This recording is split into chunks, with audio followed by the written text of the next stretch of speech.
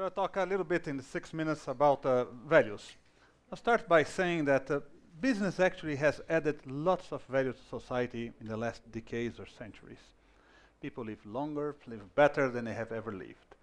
But today I will not talk about this kind of values or the lack of values that were added maybe in a different way in different societies.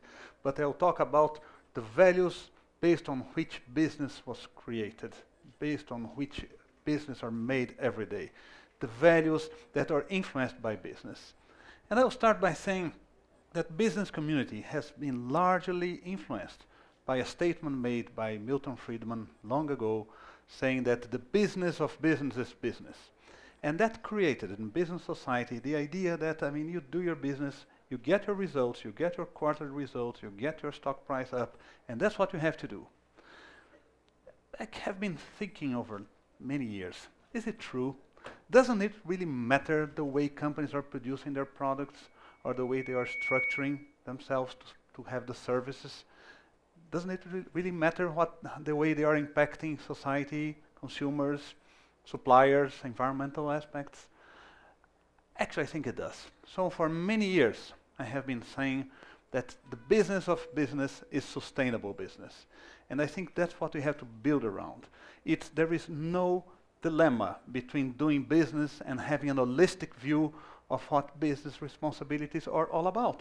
Actually, you have to look into it. And the business will only be sustainable if it looks into the various angles of the impact of its stakeholders and so on.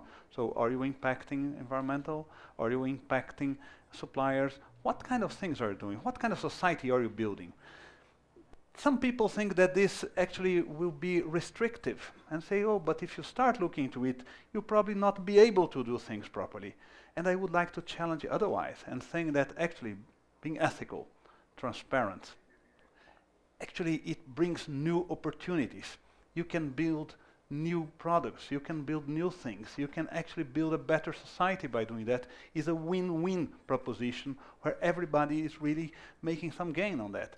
So it's a false dilemma to say that you cannot really embrace those if you are in the business community. You can.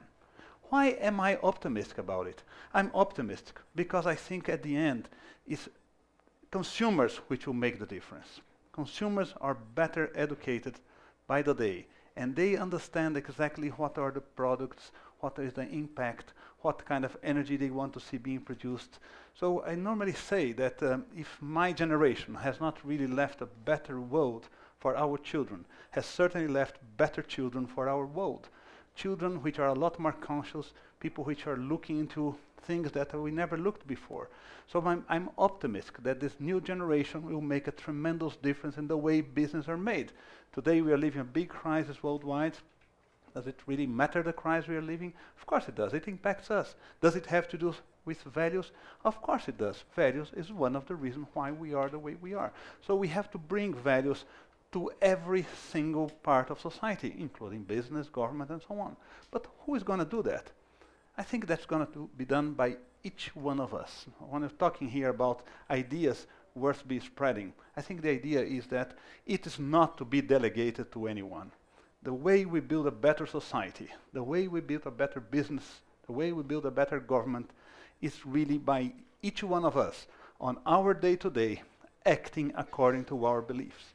Changing values does not require Congress approval, does not require very problematic and troublesome process. It does require each one of us believing that we can do, and each one of us doing it. Society at the end is the addition of every one of us attitudes, and that's what we are talking about. We are talking about if we do not like the way things are, if we do not like the way the products are, if we don't like the way environmental is being impacted, it has to be done, therefore, on our day-to-day. Our attitudes is what will make the difference. Education, consciousness, that's what will make the difference. So the message I want to leave in this short 6 minutes here is to say that we do have all the conditions to influence and to build the society we want to have. We should never stay back and criticizing, saying that's the way things should be done. That's the way government should be acting. And by the way, we do that a lot. the government should be doing this and that. And what are we doing on our day-to-day? What are we doing with the little problems here and there? What in Portuguese, as we call the pequenos delitos. Are we being complacent? Are we being compromising on that, or are we not? I think that's what we have to do. Actually, as Gandhi summarized very well, we must be the change we want to see in the world. If you really want to see it, that's what you have to do. And for business, there is no dilemma. You can be successful, and if you're connected with society, if you understand exactly what society is demanding, and it's up to one of us, to each one of us, to build the society we want. Let's do it. Let's do it now. Thank you for this time. Thank you. Okay.